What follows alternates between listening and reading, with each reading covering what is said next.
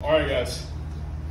This time I'm going to show you how to do bird planks. So this is an exercise I came up with. I've never seen anyone doing planks with a resistance band over them. So I laid my claim. That's why they're called bird planks. Call them whatever the hell you want.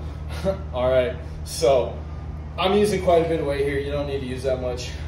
Find anywhere that you can set up a band.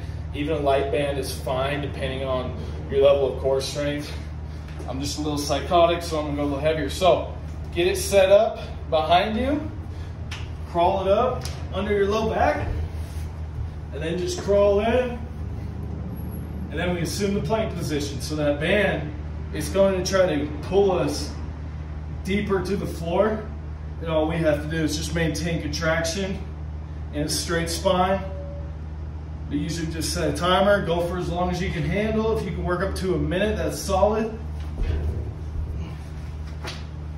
You can also have a partner pull the band up and set it on you or set it under you. You can also do it sideways, do your side planks. I recommend trying all the above.